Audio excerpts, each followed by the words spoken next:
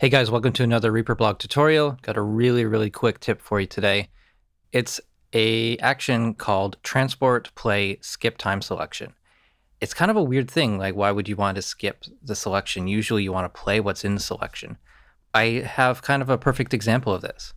So I'm editing some dialogue for the latest Q&A video, number 18, and I'm doing my read and I keep messing up in this spot, but I found a spot where I can make an edit and then continue on, and it actually works really seamlessly. So I wanted to show you this action. This is the part I'm going to keep, this is the part I'm going to keep, and let's just play how it is.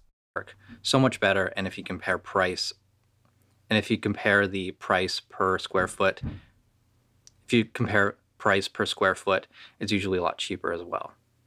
All right, so I'm going to double click in the ruler to create my time selection between these two regions. I'm gonna move my cursor back a little bit, and let's run this action transport play skip time selection.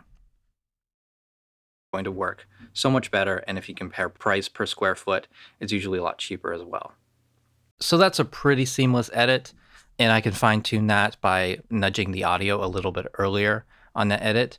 But hopefully this gives you an idea of how to edit phrases from different takes together, make them sound seamless, how to audition that without having to actually do the editing, because I'm not doing the editing. I'm just choosing the best bits at this time.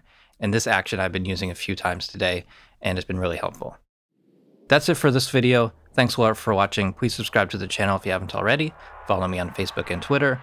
Support with Patreon, and visit reaperblog.net for a lot more tutorials.